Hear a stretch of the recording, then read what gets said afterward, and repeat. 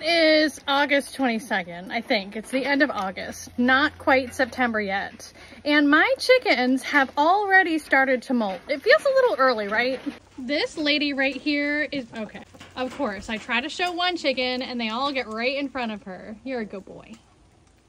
Okay, like I was saying, she is a really good example, and you can see how her feathers look really patchily missing right up front. Now, feathers missing on the top of the back like that is potentially due to rooster damage, and this pen in particular too, they were dealing with a pretty nasty lice infestation, but these feathers right here, you see how ruffled these feathers are, and you can see the pin feathers starting to grow back in.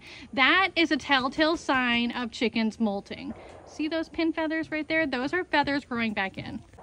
You can also see those feathers coming in really nicely on her back right there. And what this lady is going through with that many feathers missing is what we consider to be a hard molt. Chickens will go through many molts in their lifetime. They actually go through several molts before the time that they're like 9 weeks old, as they're going from those like cute little fuzzy chick feathers and starting to grow in their more like teenage and then adult feathers. That ugly teenage phase that they go through, for example, is the result of one of their juvenile molts. After about 9 weeks of age, once they kind of start to feather out, they don't typically go through their first hard molt until about like 18 months of age. By the time they're 18 months old, they probably will have gone through at least one hard molt. Now, the hard molt is what I just showed you, where they're like really look scraggly and bad and they're missing feathers. And then sometimes they'll go through a soft molt and you may not even notice that it's happening.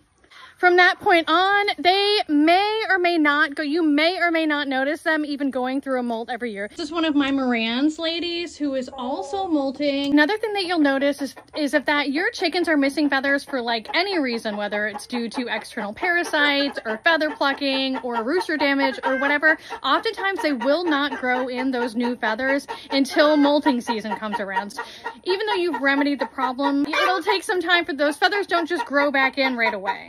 You have to imagine that feather growth takes a whole lot of protein and nutrients to create. So during this time, it is a reasonable idea to supplement with higher protein feeds. You'll see like feather fixer feeds or all flock feeds are higher in protein, and offer higher protein treats and vitamin supplements just to help aid them in this process. Other than that, there's really nothing to do. This is a very natural process for them.